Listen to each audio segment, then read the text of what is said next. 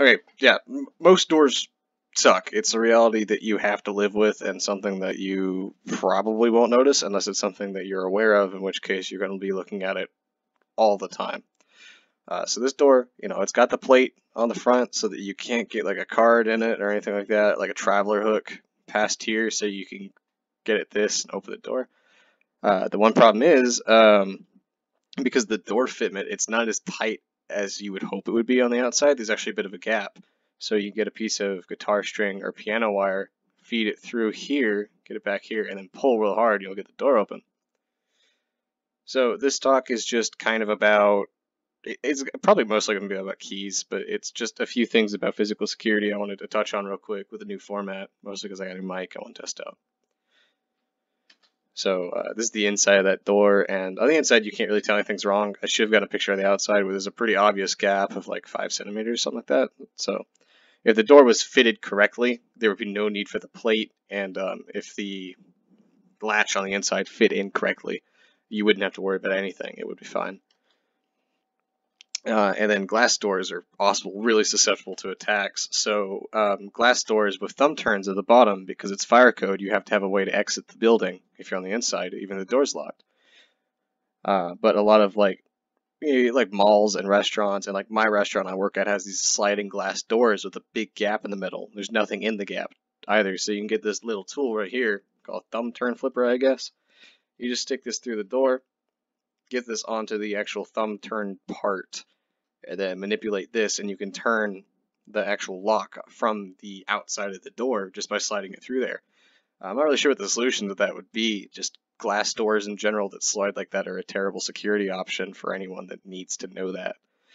I honestly think if that's something you need to know, you should know it, because if you own a business with these kind of security flaws, it might be a good idea to know it. That way you can fix them, get them resolved as soon as you can. So I'm sorry about how this was formatted. I didn't have a proper video of this. This is just Door King systems. So if you live in a community, like a gated community or something like that, it's very likely if you have a keypad door, you have something called a Door King system. The Door King is just the brand that makes these doors. You could tell, I'll show you a picture of them later in the presentation, what they look like. They all look very similar. And the problem with these systems is that the key is available on Amazon, which means that anyone could buy them, including me. And you don't want people like me to have that kind of key. I don't belong in this neighborhood. There's no reason I should be able to get in here. So I was just at a neighborhood and I just opened it up, posted on Instagram, talked about it a little bit. But once you open the panel up, there's a little switch in there for mailman. You just hit that switch and the gate will open, no problem.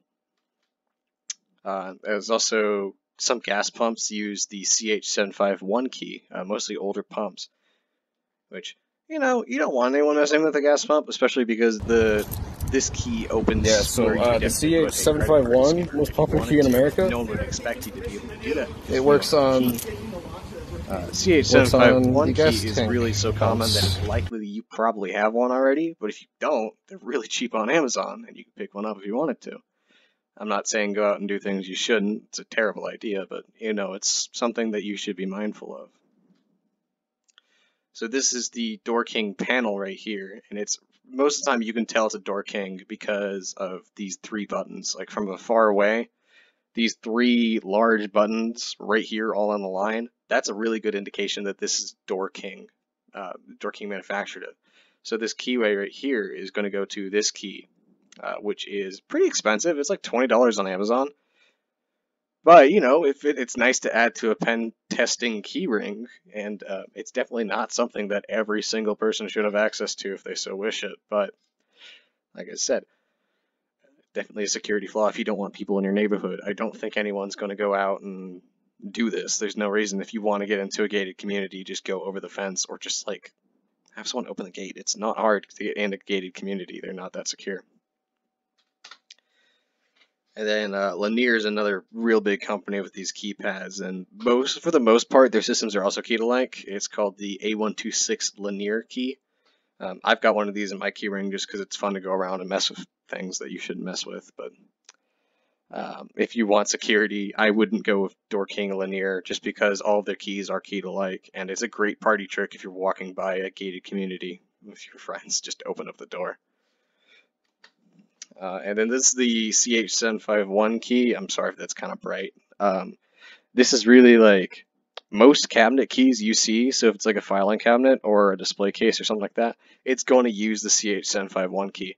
I have seen these things absolutely everywhere, and I have one on my key ring, and if I see a lock out in public, there's a good chance I'll try it just to see if I have the key for it, because it's interesting. The dishwasher at my job, it has a switched power input, so to turn the dishwasher on or off, you have to use a key. So just to keep like people from not messing with it when they shouldn't be. But you know, it's a $3 key on Amazon if anyone wanted it, and there's other machinery as well that use CH751 key, which they really shouldn't because it's not a secure key.